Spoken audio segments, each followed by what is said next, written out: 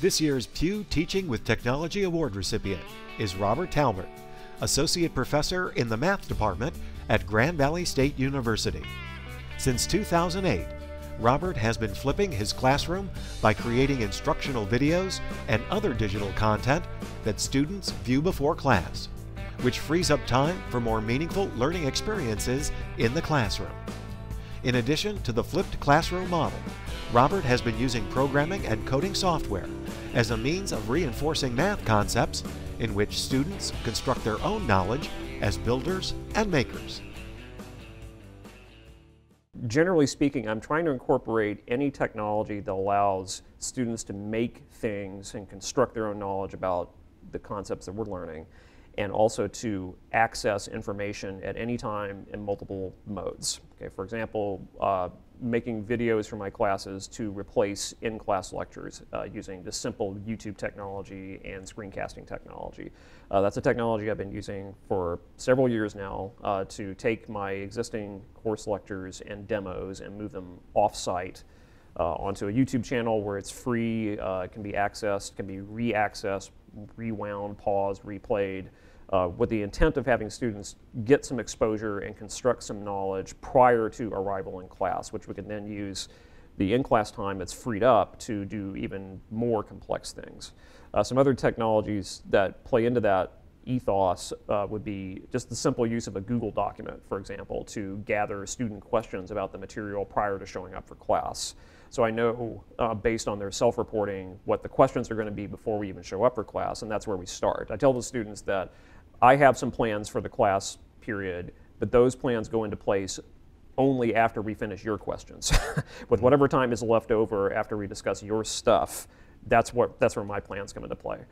I've been doing the flipped classroom model since 2008, even before I came to Grand Valley in 2011.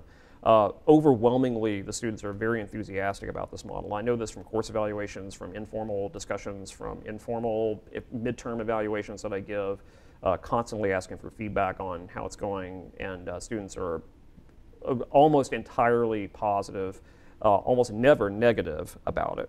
The students who do express some negativity about it, it at least opens up the opportunity to have some frank conversations about the nature and the role of the professor and the student in a classroom, and that usually ends up in a positive way. So yeah, the students get it. I mean, students understand that this is for them. This is for their benefit, that there are certain things that they can do to help themselves learn. First and foremost, I just want to keep perfecting my craft. I'm not all there yet. There's a lot of kinks I still need to work out with the way that I implement the flipped classroom.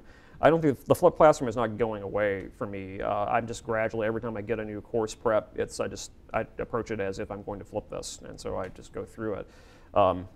Technologically, not all the courses that I teach have a really good body of out-of-class ready material like screencast or videos, and so that's one thing I'll have to sort of work on in the future, is building up or curating some really good materials for those classes, or creating them, one or the other. Apart from that, I really want to keep exploring this idea of coding and computer programming in the mathematics classroom. I really feel like students need to be, in a math class, need to be able to code and write their own code, whether that's programming formulas into an Excel spreadsheet, or writing a Python program, or working with a functional programming language, which is something I've been thinking about with one of my courses, is switching the programming paradigm from imperative to functional programming. This is just another aspect of the building the maker ethos that I really want to bring into class. I feel like programming and mathematics used to be one and the same. They kind of drifted apart in the 70s and 80s. Now I feel like they need to come back together again. So even in something like calculus, I want to see how we can start building in sort of a data science approach to calculus, which seems to be more relevant to the kind of time that students are working in right now. So I'm just beginning to think about that. And I think it's going to be an exciting thing to continue to develop over the next 3 to 5 years. I've got nothing but support from my dean and the provost's office and my department chair and my colleagues, and I would not be sitting here talking to you if it weren't for that support. I'm only as good as the people around me, and I haven't been the smartest person in the room for 5 years, and I love that. And so I get so many great ideas from my colleagues to start thinking about, wow, they challenge my assumptions about things, and they support me when I stick my neck out and do crazy things, like flipping the classroom. And so it's absolutely, this is like a perfect place to be doing what I'm doing.